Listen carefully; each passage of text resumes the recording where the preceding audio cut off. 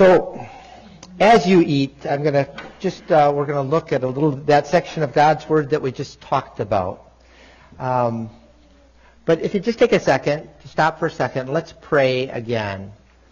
Father, as we listen to your Word, we pray that just as this food is nourishing our bodies, your Word will nourish our souls.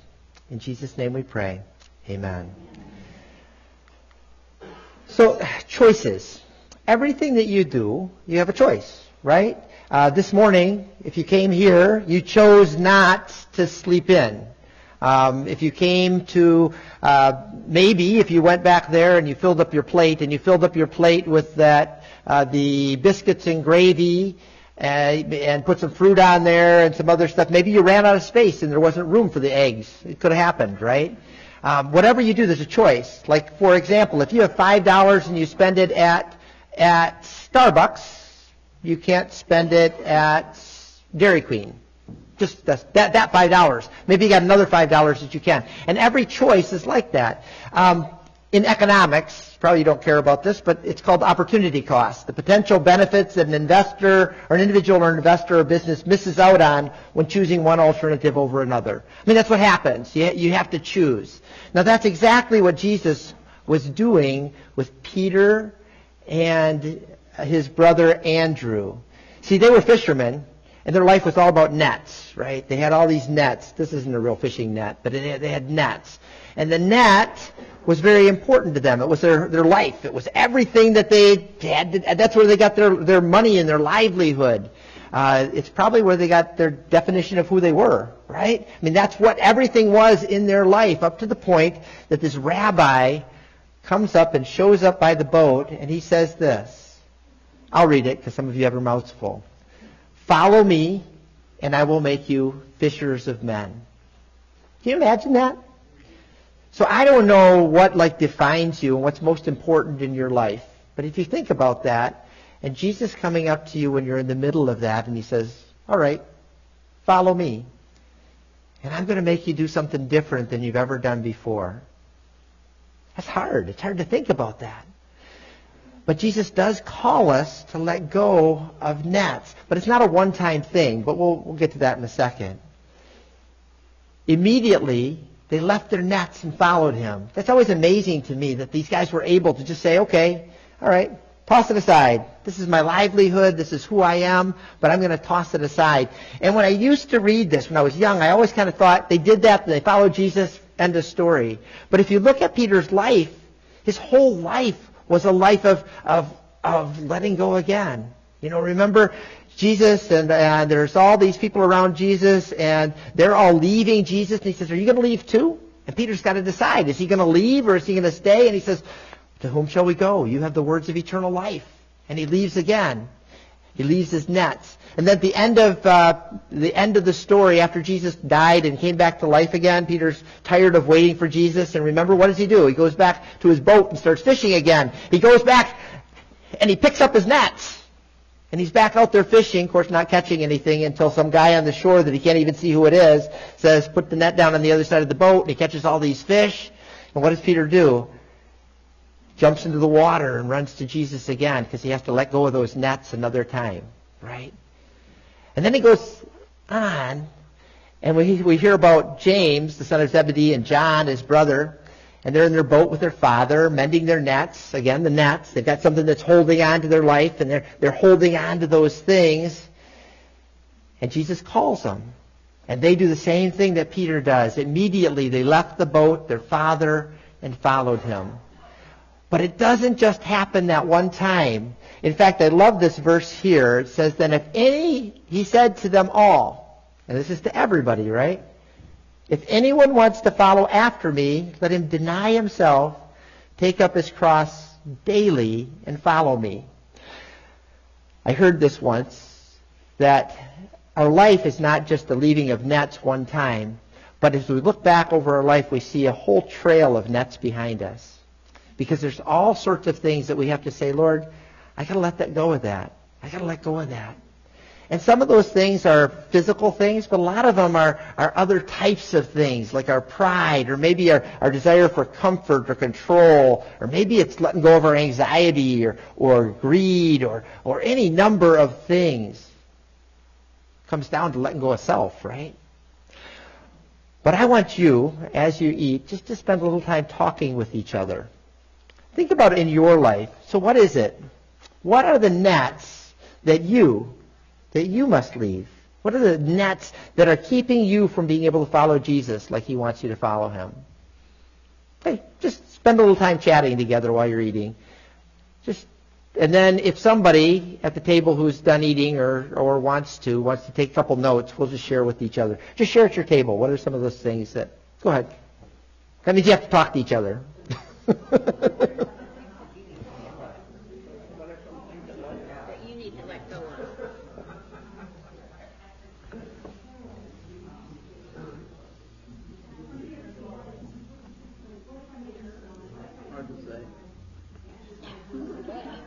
I think it's that. I can turn off my microphone. I don't want to have...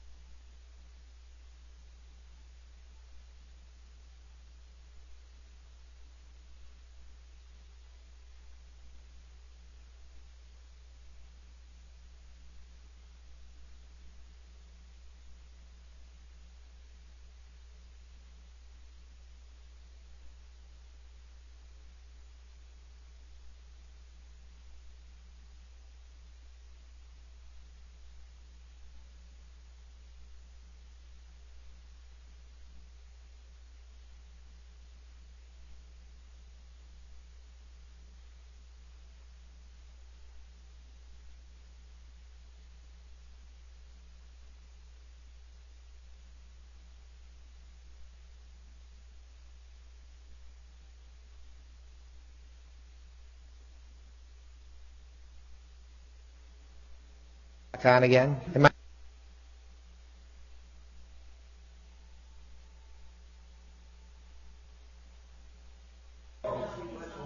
That's on. Okay, good. So does anybody want to share from their table something, one of those nets? Anybody have a net they'd like to share? I'll start with ours. We talked about the difficulty of letting go of that net of control. We want to control things. We want things to go our way. We talked about also the net of judging other people, that sometimes is a net that holds us back from following Jesus because we think we can judge others. And then the other one that we talked about was guilt. Guilt can be one of those things that we can hold us back, that we have to let go of. How about anybody else? Anxiety. Okay, that can be one of those things that we need to let go again and again sometimes. Anybody else? The what ifs, yeah. Fear, pride,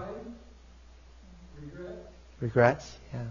Distraction, the shoulds and oughtas be a problem. Yeah, the shouldas and oughtas. Letting go of society's norms. Okay, letting go of other people's expectations, yeah.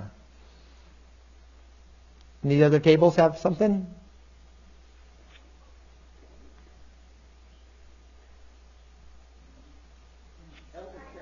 Elder care, yeah. That can be something, right, that gets in the way. I mean, yeah. Sometimes it can be, yeah, it's hard as we follow Jesus. Those things in our lives get in the way of our following Jesus. It just things we could do before we can't do now. Right? Health issues, yeah. Yeah. Control.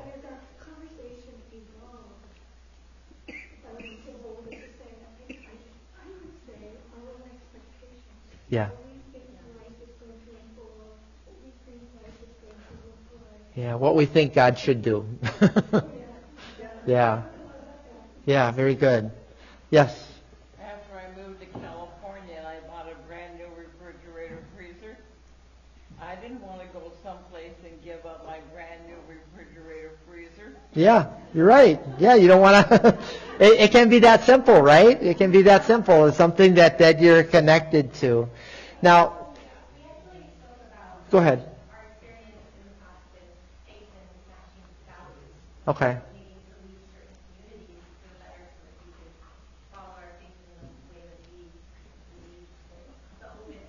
Yeah, and that really happened to like Peter, right? And those guys, because they had to leave the world that they knew and were a part of and say, I'm going to step into this new world. Yeah, that's true. Huh. And sometimes, that happens again and again because we find ourselves in a community and we say, look, I've got to be in a place that's healthy, in a place that's helping us to grow in our discipleship in Jesus. Yeah. This is another question. Oops. What keeps us from leaving those nets? And I'll just throw that open for us all real quickly because I don't want to go too long. But what keeps us from giving up those nets? What's the barrier? Scared, fear. Yeah. Anything else? With the failure, you feel what you're giving up the net for might not work out, and maybe the net won't be there anymore. Yeah, if you jump out of the boat, what if there's not going to, what are you going to? There's no boat anymore. That's comfort. I know what I had. Sometimes it's sinful pleasure. Sinful pleasure. Yeah, I just want what I want. Yeah, it can be that. Or you could have wives and children and say, what are you doing? Yeah. Yeah. Right. Right. You're leaving the boat, dude. What am I going to eat? He was married. Right. He had a mother-in-law. He must have been married. Yeah, that's right. So, I mean. Yeah, you're leaving the boat, and we're supposed to be at home, and what are we supposed to eat while you're right? So it can be other people's expectations, and it can be my faith, but it affects other people's faith. Yeah, very good. Security, comfort, security. Yeah. Deanna?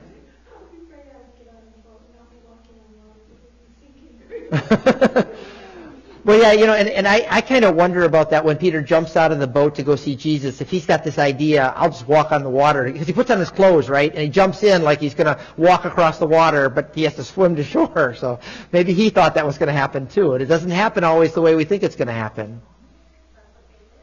Yeah. Yeah, choosing courage over comfort. That's right.